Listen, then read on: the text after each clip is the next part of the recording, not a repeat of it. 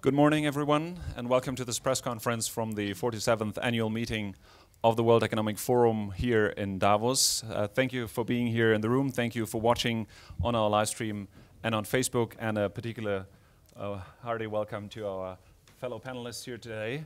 Good morning, everyone. We gave this press conference quite a strong title, as you've seen. Are we losing the fight for human health? It sounds a bit alarmistic, but you'll hear in a second from the panelists why it is something that we have to take very, very seriously. But without giving anything away, there is a silver lining. There are things being done. And in particular, we'll hear about one initiative that is being launched here today at the press conference. Let me quickly introduce to you my fellow panelists, also for the sake of our online audience here. To my immediate left, I'm joined by Cara Adams, who's the Chief Executive Officer of the Union for International Cancer Control, UICC, as most of you know it. Next to him, we're joined by Ian C. Reid, the Chairman and CEO of Pfizer. In the middle of the panel right there is Tim Evans, who's the Senior Director of the Global Practice for Health, Nutrition and Population at the World Bank. And last but definitely not least, we're joined by Elizabeth Cousins. She's the Deputy Chief Executive Officer of the United Nations Foundation. Little bit of housekeeping. Elizabeth has to leave us early. You know, everybody has a tight schedule here in Davos. So apologies for that, but we'll definitely hear from her. Let's start though with you, Ian. The initiative we're launching today is named Access Accelerated. What is the initiative about? Please share with us. Let me talk a little bit about the initiative and the reason for the initiative. It's an initiative spearheaded through IFPMA and has brought together 22 pharmaceutical companies based on a shared vision of a future where no one dies prematurely from treatable, preventable diseases. Before going into more detail, I'd like to point out this is an area of global health concern for society, and our industry is the fact that it's the large and growing burden of non-communicable diseases. We know that according to the World Health Organization, NCDs, cardiovascular disease, cancer, chronic respiratory diseases, diabetes, are responsible for the largest percentage of global morbidity and mortality, 38 million deaths a year. What is not so well known is that 80% of NCDs related deaths take place in low and middle income countries. This is a tidal wave that is attacking the health of these countries, and we're looking at this as an industry and with partners believe this is the time for a major initiative for Access Accelerated.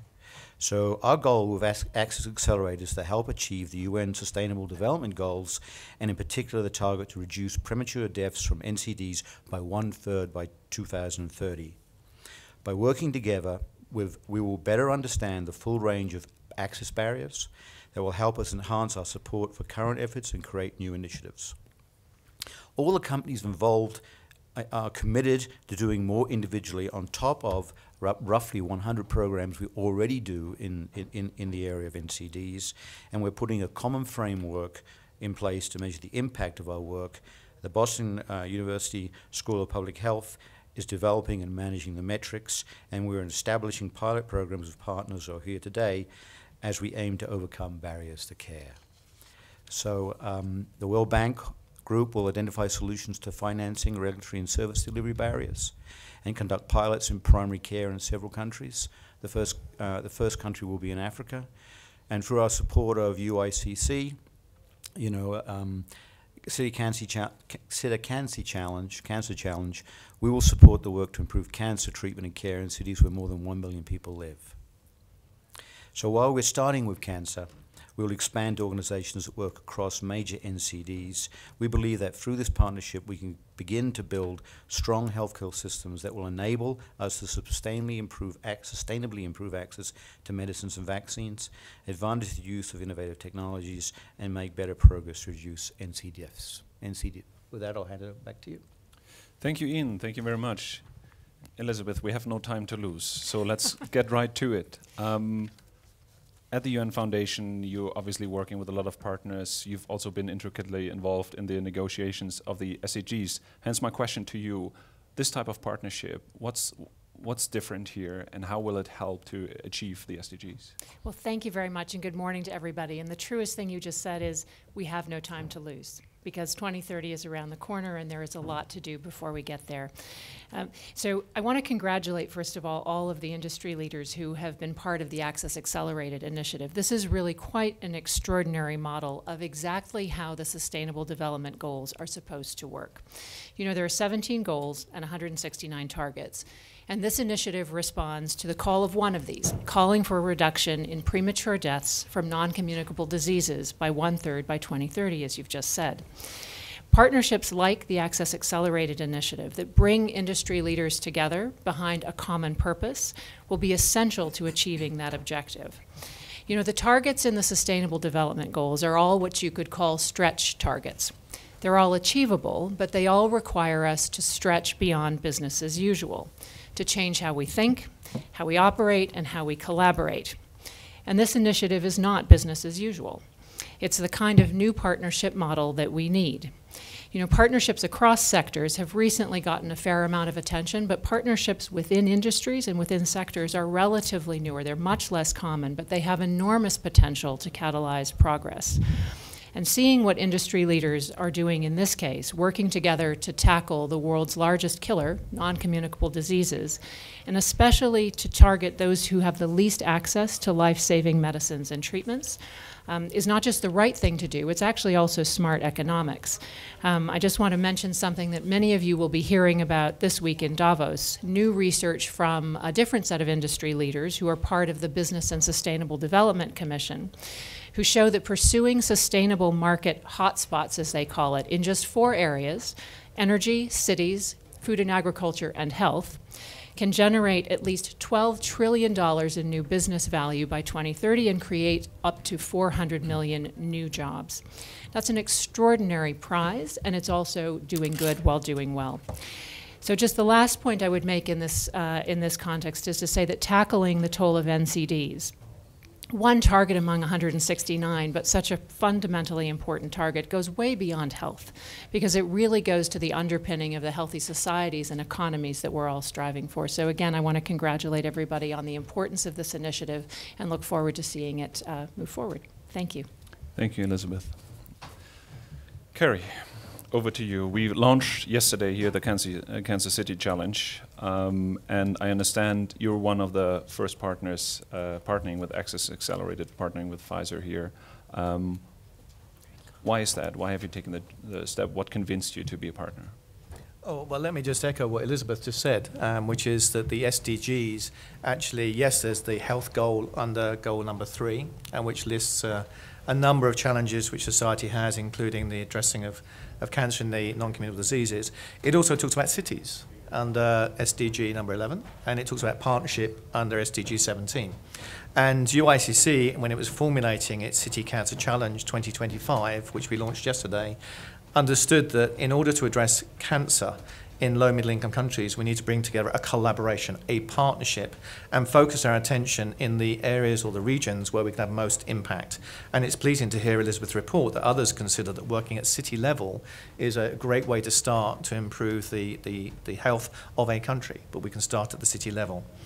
What's so exciting about Access Accelerated, as Ian quite rightly said, is it's bringing together 22 companies in a sector who are sharing an ambition to make a difference in those target regions around the world, where access to medicines, access to technology, access to human resources is so weak and poor that in truth, unless we address the underpinning framework, the health systems themselves, to put in place pathology, imaging, diagnostics, palliative care, etc., we really are not going to be able to give them the value and the benefit of the immense innovation which has taken place across many industry sectors in the last 10, 20 years. So our ambition is to work with Access Accelerated and other partners in other sectors, including the radiotherapy industry, the imaging and diagnostics industry, and all the cancer organisations committed to help those countries to improve the way in which we treat cancer in future, report back to the SDGs that we, as a collaborative partnership, have made a difference in those parts of the world that really do need international support. Thank you, Carrie. And Tim, the World Bank Group is working with a lot of governments around the world, is on the local work, on what happens on the ground. Can you share with us In your experience, when is a government ready to take action on the question of NCDs? Right. Well, generalizing, there are really sort of 4 key areas that we find are absolutely fundamental to increasing access for treatment to NCDs. And I call them 4 M's. The first is money, and as a banker, you wouldn't be surprised we talk about money. But first, just make clear that this is an investment that has a very positive return, not only in health, but to the economy overall. So we have to continue to make that case. But the second is that we need to change the way we're financing systems so that we're not taxing poor patients when they're ill by making them pay out of pocket, but moving to prepayment systems which give them access to care and allow us to organize rational approaches to service, which is fundamental. So that's money. Second is management. And I'm picking up on Carrie's points here. If you don't have good systems, intelligent systems that can figure out not only access, but equitable access to vulnerable populations, disadvantaged populations with quality, then we're not going to achieve what we need to. But the third M is measurement. And if you don't measure what you're doing, then you can't manage it.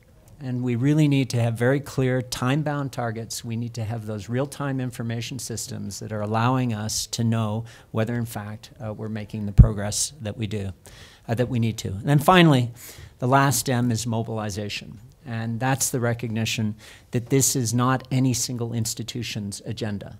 This is something that all partners have a role in. This is multi-sectoral. This is public-private. This is local-global. And so that mobilization is absolutely fundamental because 14 years or 13 years now is a very short time relative to the ambition of this initiative. So we really have to start moving right now. And Tim, if you're going through the Congress Center here, we have about between 40 and 50 heads of states and government here. Are you in your mind going and saying, okay, he's ticking 3 M's, she's ticking 2 M's, or would you say the awareness is there? I think it is, and I'm a big promoter of M&Ms. So we really need to make this viral and have this go viral. But I think that leadership of head of state is fundamental. But it's leadership, 21st leadership, which says it's not government alone. It's government with civil society, private sector that can actually make this change, achieve scale with quality. Thank you. Ian, let me come back to you. Davos 2017, let's say we meet next year, again here at this place, and I'll ask you how many organizations, I think you mentioned 22 have joined already. How many are we talking about next year? Well, we expect to get more than 22, but I think initially what we're focused on is ensuring that individual companies in that coalition have more programs focused on the NCDs, both treatment and care. Today we have about 100 programs, but we expect that to expand. That the UICC and the World Bank Group partnerships will be underway with selected city and country works. And we'll have defined a set of metrics to measure our progress, and we'll begin to report out what we're learning. We are using Boston University to do that, and this is going to be rigorous. And so I'm looking forward to coming back in a year and saying, this is the progress we made. Let's look at the data. Let's look at the data. I think that's a great idea.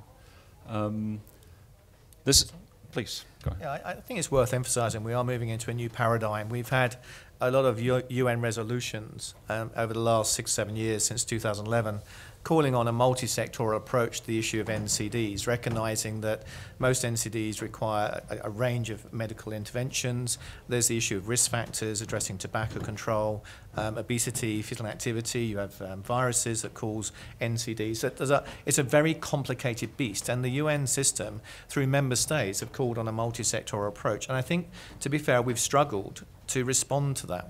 To find a way of bringing cohesion between private, public, and civil society has been difficult.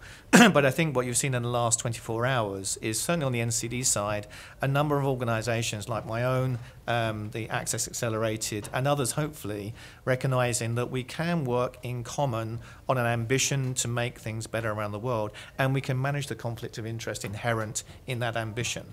And that's a grown-up path to achieving those SDGs. So I think we are going to be learning. Ian used the word learning. We call our learning cities.